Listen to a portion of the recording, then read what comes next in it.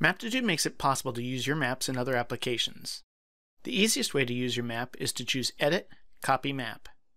Maptitude copies the map window at its current size to the Windows clipboard as an image that can be pasted into other applications.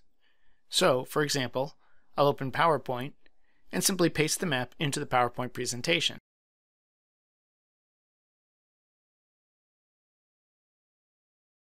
It is also possible to save your Maptitude maps to several different graphic file formats.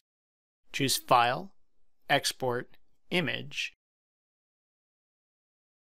or right-click and choose Export as Image to display the Save As dialog box. Maptitude offers several image formats from which you can choose. You can save your map to Windows BMP, Jpeg, PNG, GIF, and TIFF raster images. You can also save to an enhanced metafile vector image. Note that EMF files cannot handle transparency very well, so you should make sure that your map does not use shadows, halos, or opacity levels less than 100 if you plan to create an enhanced metafile. For any of the raster formats, you can click Options to specify the resolution.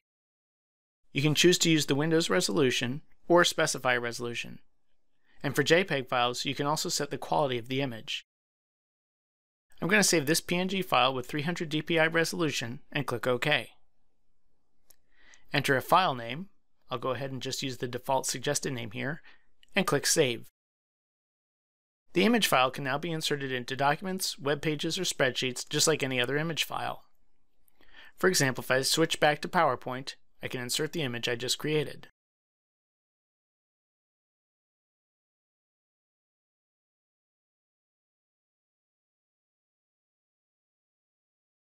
And if I zoom in, you can see the higher resolution image is sharper and may be preferable to the screen resolution image that I copied before, especially if you plan on printing your document.